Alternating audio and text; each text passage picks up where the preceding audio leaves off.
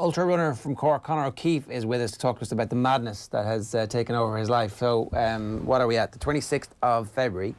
And how long have you got before you're... coming up about 5 weeks before I start this. 32 marathons in 32 days. In 32 counties. With 32 pounds on your back. Yeah. Why? Well, I suppose the simple answer is I'm trying to raise €100,000 for PA the House. There's multiple ways as to why I'm actually doing it. I wanted to do 32 counties because I wanted to bring it everywhere and I wanted everybody to see it. And then the 32 pounds was kind of a later addition. Because that wasn't enough. A marathon a day for 32 days wasn't enough. Well, my background is I'm an ultra marathon runner, so I run distances that are bigger than marathon. So I ran a 200-mile race in May of last year, and I actually ended up winning the race and becoming the first finisher of the race since 2016, and the second person ever to finish that particular race in the time limit that you're given. And I was like, okay, maybe I've got a bit of a knack for this endurance stuff. So I wanted to do something like a multiple marathon kind of feat. And I kind of thought, when I thought about doing 32 marathons in 32 days in 32 counties, I thought, I'm probably going to be able to do that. Looking at, I did nearly 8 marathons in 2.5 days. So I was thinking, how could we, inject a kind of an element of doubt into it? We've been talking about motivation and needing to have something to motivate you to do stuff like this. So this isn't just to show that you can do 32 marathons in 32 days. When the why is actually it's quite a serious thing underneath it all. Big time, yeah. I suppose I struggled with mental health for many years, in my late teen years into my 20s up until recently, really. And it was kind of through this whole ultra running and through the training for the ultra marathons that I kind of worked my way out of this depression, and that's why I decided to do it for PA the House, and that's why the weight is there as well. How did the mental health issues affect your day-to-day life? I didn't want to get out of bed in the mornings. I didn't want to even get out and go for a shower. I didn't want to go to work. I didn't want to talk to anybody. I isolated myself. It came to times where I contemplated taking my own life. Really, really affected me at times. It was an up and down, constant kind of roller coaster. I'd have these huge highs and then these crashing lows, and I could never get this kind of place where I could just be. How did you diagnose it, and how what age did this start? My first actual memory was when I was 17. I went to Tanzania and climbed Kilimanjaro.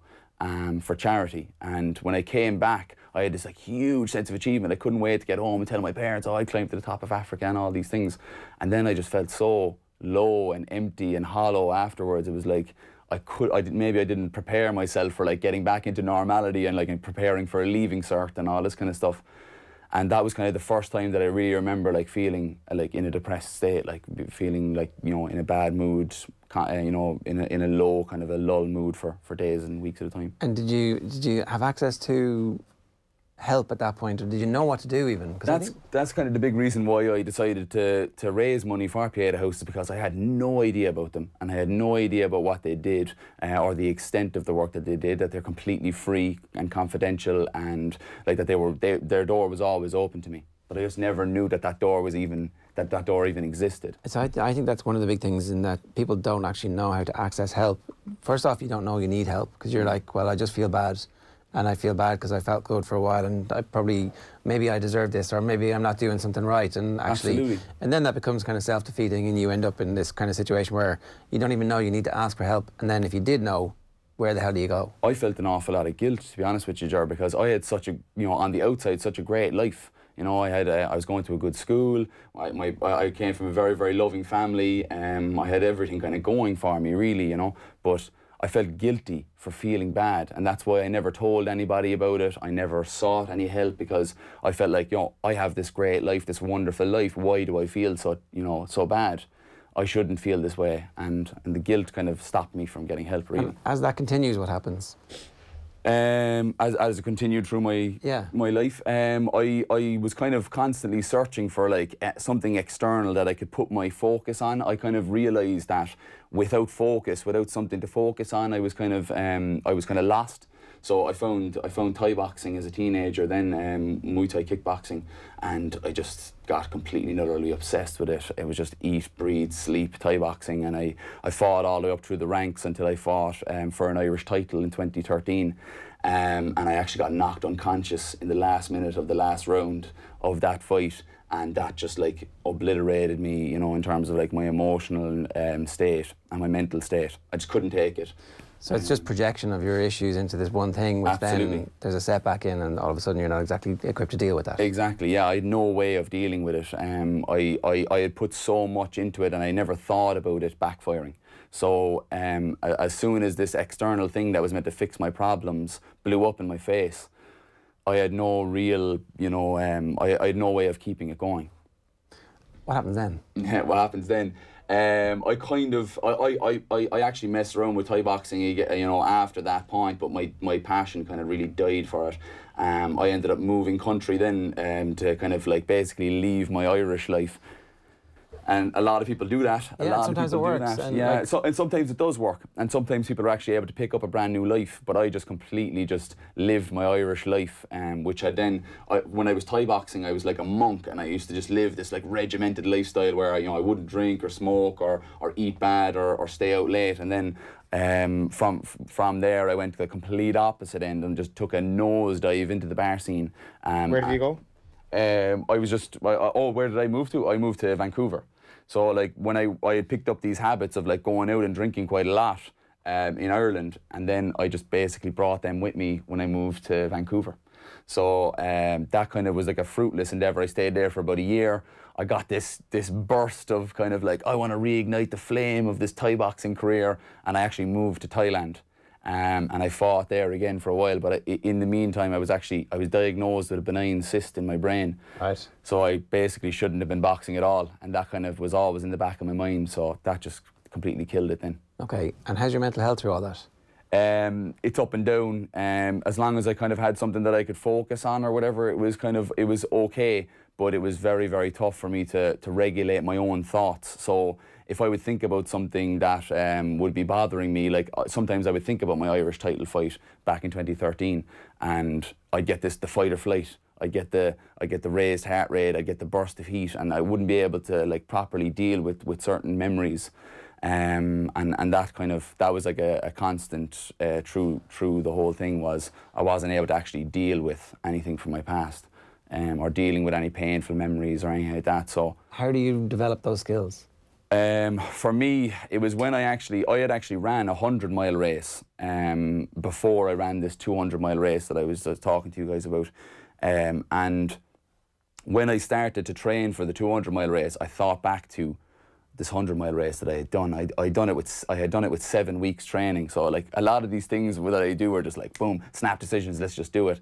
I had 7 weeks training, trained for the Connemara 100, and my body just completely gave up on me after mile 55. And my mind got me the 45 miles home to actually finish it in 28 hours. And I thought about that more and more, that I was going to have to put my mind in those uncomfortable positions over and over and over again before I did the 200-mile race. And so when I put my mind in those uncomfortable positions, and I stressed my body and I stressed my mind, it broke down barriers for me.